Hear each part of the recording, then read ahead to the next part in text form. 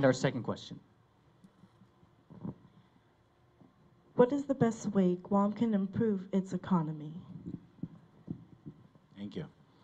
I think one of the best ways we can do it is, one, through education, two, through training, and taking advantage of the job opportunities that are available. We all understand that we utilize H-2B visas and the people that come in on those visas. But there are still opportunities, and we have an unemployment rate where we have to put those people who are unemployed, train them, educate them, and get them into the workforce. The other thing is you have to have smart economic policies. And as Assistant Secretary, I worked with the Department of Commerce to create a Guam gross domestic product for Guam. The Department of Commerce is the gold standard when it comes to analyzing economies, and for the first time in the history of the nation, under my leadership as Assistant Secretary, the Department of Commerce started analyzing each economy of each U.S. territory. And so education, training, and smart economic policy. Thank you very much. Thank you very much. When I first entered Congress, I introduced the Hub Zone, which is legislation for Guam, all of Guam, which means that any entrepreneur, any young business person can do business with the military on contracts and so forth. I supported the University of Guam small business centers. I expand Guam industries. You can't rely on only tourism and military industries. So I have proposed a third economic leg to create jobs, particularly in the area of IT and telecommunications. And I am confident that the University of Guam students are the next generation that can lead in these efforts. Thank you very much.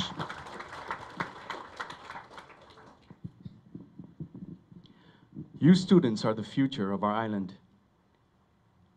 The greatest number of jobs created in the country come from small businesses that start up, entrepreneurs.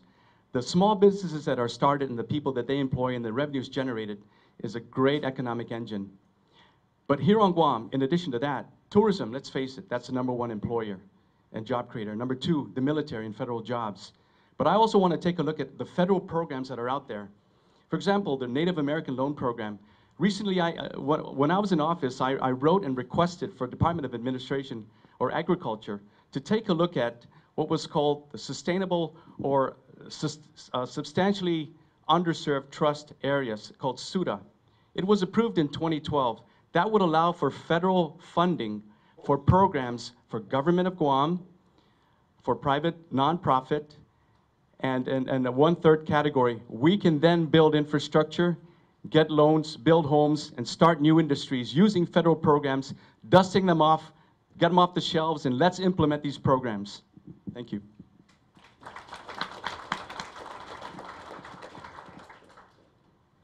Thank you. As a banker and funder for many new businesses throughout the Silicon Valley area, I can tell you what draws business to our island is, number 1, having qualified personnel, having a business sense with the regulations and the mandates that are being forced on us now that are non-business friendly. And number 3, having a stable medical facility that will take care of their employees that they bring to the table. We have to start at home. We have to do our work and take care of our hospital, our medical resources here on the island. We have to make sure our H-2 visas come back from the Philippines. We have to make sure we work with the islands, with the COFA group, as far as training, so that we can implement all of our resources. Thank you.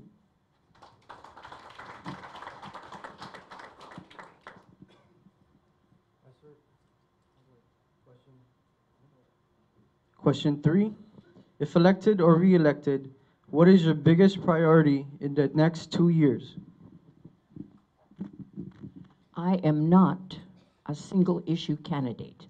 I never have been when I served as Lieutenant Governor, Senator, and now in the U.S. Congress.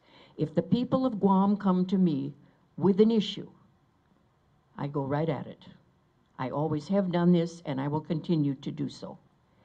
I go for the priorities that have included anything important to Guam and the people. And this would include war claims, economy, military buildup, and so forth and so on. So again, I repeat, I'm not a single issue candidate.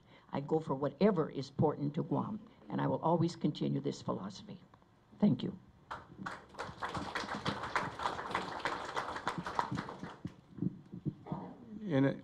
There are the perennial issues that we all know of: war reparations, veterans benefits. But I believe that the most current issue that needs attention is the H-1B, H-2B, and temporary workers, and the continuous refusal or denial of these applications. It's going to affect our construction industry. It's already affected our health industry, and that has to be the #1 issue I believe that I have to pursue. Secondly, compact impact funding. It's affecting all of us. Unfunded federal mandates, such as earned income tax credit, and others that apply to Guam without any federal compensation. These need to be resolved because it continues to draw upon the revenues of our island. In the class action lawsuit that was filed for earned income tax credit, when we resolved it, it averaged about 20 million a year. It is now averaging roughly 60 million a year for an unearned income tax credit. And so we need to resolve these problems. Thank you.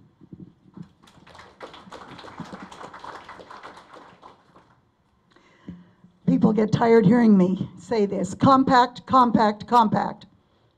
Unless we are able to control the negative impact of the compact, we cannot sustain our society. Our culture, our economy, our way of life is at risk. We have to work this out. Make sure that we can control the expenses. Go to our federal partners and have them be responsible to what they put to us in the original compact. If we don't do it, all the rest of this is moot. Thank you.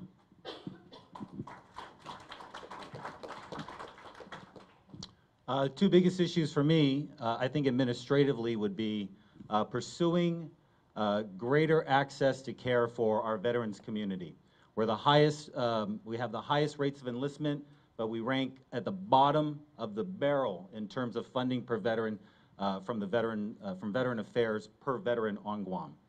Secondly, a lot of attention needs to be put towards the H-2B visa problem. I wholeheartedly agree with Governor Camacho that that needs attention. That's administrative attention. Legislatively, I'm going to have priorities to have greater economic opportunity for Guam, and also the perennial issue of war claims, which should have been resolved back in 2009.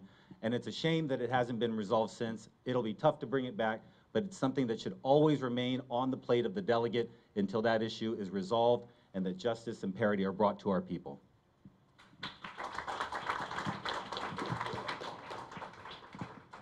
Question 4.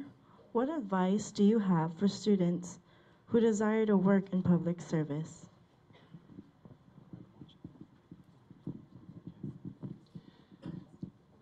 Well, students, you know, your generation, you're the millennials, and there's an acronym called EPIC, E-P-I-C, which pretty much describes you. You're experiential, you are participatory, you're image-driven, and you're connected. Public service is a noble cause. It's a noble occupation.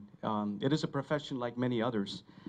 And if you decide to answer that call, I would recommend stay in school. Get as much education as you possibly can. Prior to going into public service, if you have the possibility of working in the private sector, do so, because that's real-world experience. You get a tremendous amount of training. Thirdly, improve your skill level at whatever expertise or interest you have.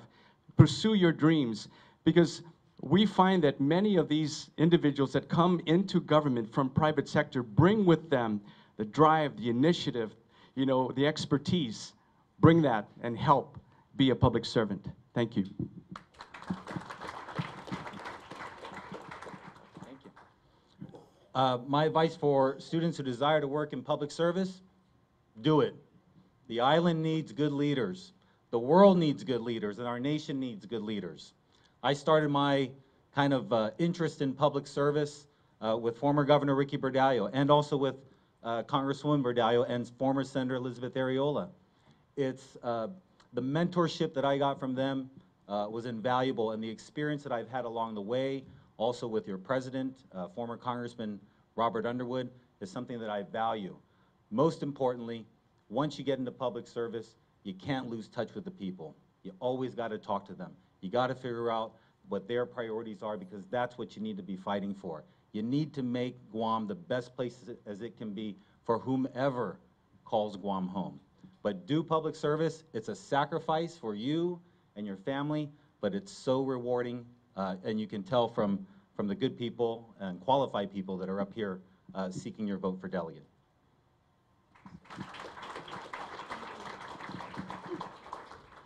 Thank you. It is a tremendous honor to take the responsibility to serve your communities and your island. The one thing I ask you, in addition to all the education, keeping up on the issues in particular in those areas you wish to serve, you have to bring your heart into this. At the end of the day, you need to realize that the people you serve are your friends and your families, and you're doing this for a greater cause than just finding a career path. If you don't have that, then maybe it's not the job for you. Thank you.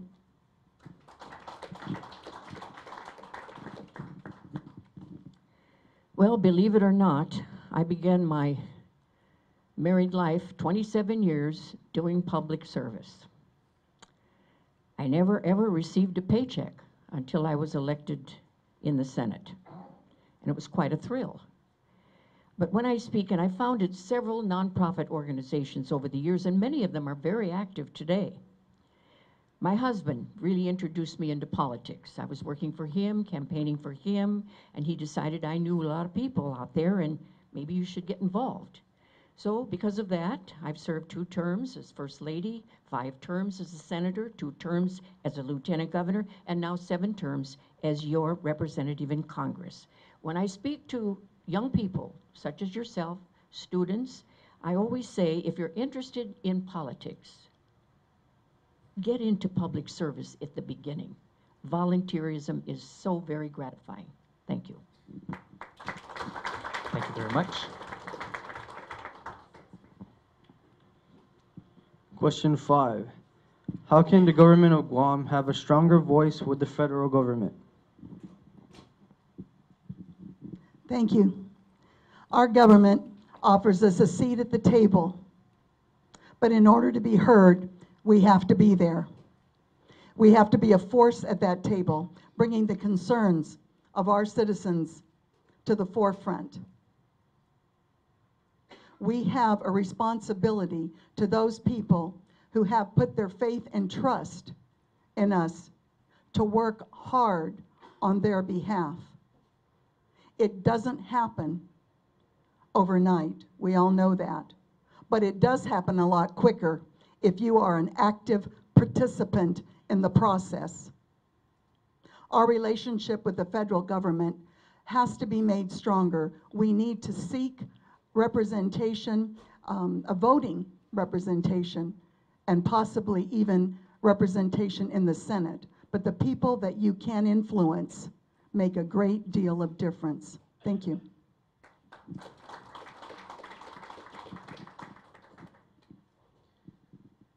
How do we have a stronger voice with the federal government? As a delegate and as a representative of your people in Washington, D.C., that is your responsibility. You have to be an advocate for your people and use the full resources of your position in Congress to represent the best interest of your people. And you do that with respect. You do that with collaboration. You do that with effectiveness. You do that representing the character of your people and the island of Guam. And that's where it comes in. I tell you, as governor, all it took was effective communication, making our case, presenting the numbers, letting them understand what our challenges were. And when they understood it, they became partners with us on many different fronts, working with us and excited about finding ways to use federal programs to help our people, but it is our voice as a people and as a delegate that will make the difference. That's the job of the delegate.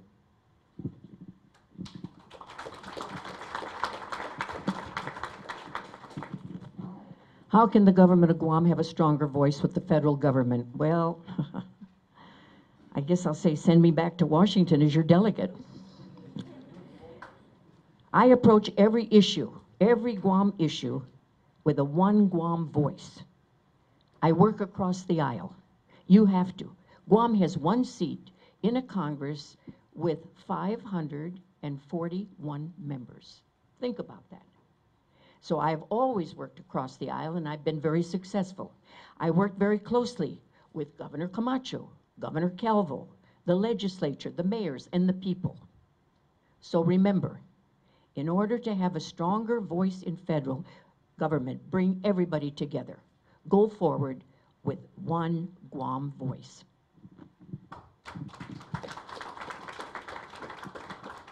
Thank you. Yeah, the first thing you want to do is you want your delegate to be a strong voice for you. You want a delegate that's passionate about the issues. You want a delegate that has experience, not only in the legislative branch of government, but dealing with the federal bureaucracy. And that's something that I've done. It's always helpful to have a Team Guam approach. And that's ideally what you want.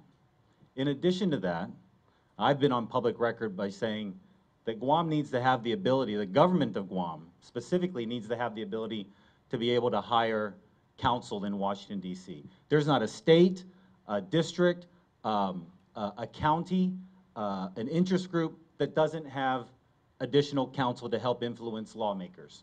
And yes, your delegate is your strongest voice, but it doesn't help to add to that team. Puerto Rico, a U.S. territory, has about 50 lobbyists working on their behalf. We have a public law on our books that prevents us from doing that. And I think it handicaps us as we move forward on issues that are important to us. Thank you very much. Question number 6. How can medical services for our military veterans be improved?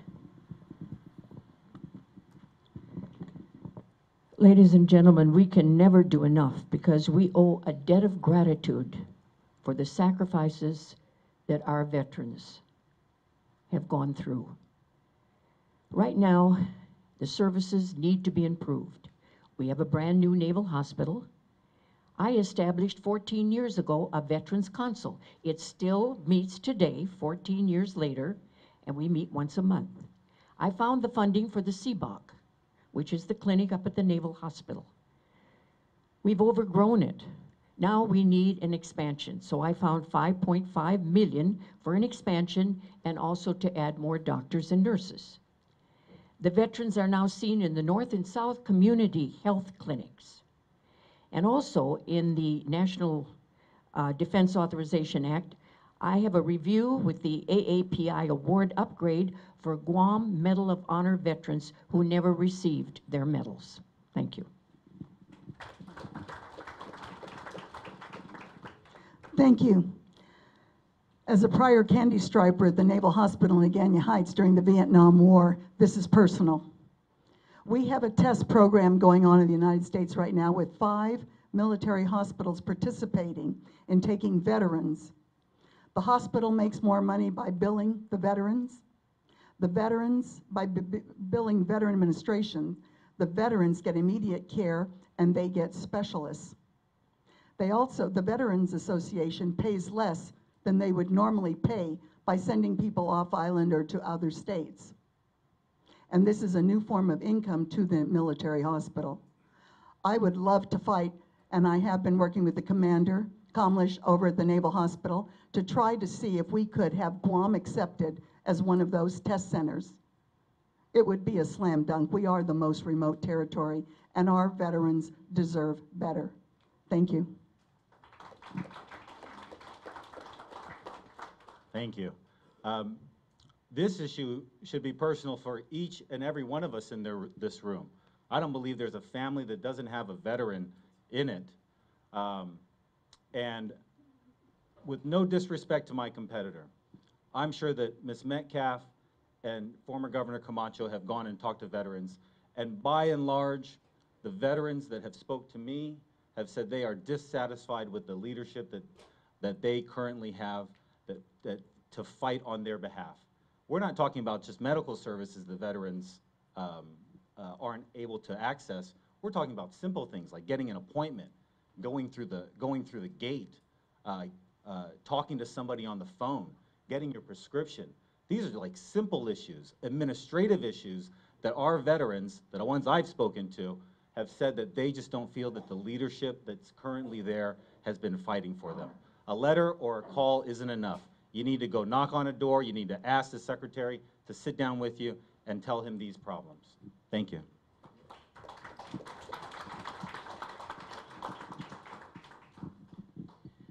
I recently talked to a psychiatrist who takes care of many patients up at the facility outside of Naval Hospital, the community-based outreach center.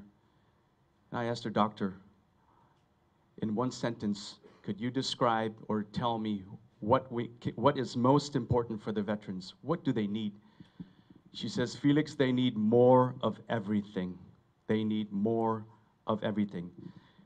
When you look at primary care, mental health, women's health care, specialty care, the TBI, homelessness, veterans benefits, the problem that they face continuously is frustration because, as was pointed out, the process of applying for disability or seeking service is so cumbersome and ineffective, and they're looking for ways to improve the system. That's what we need to focus in on, how to improve the system for their benefit.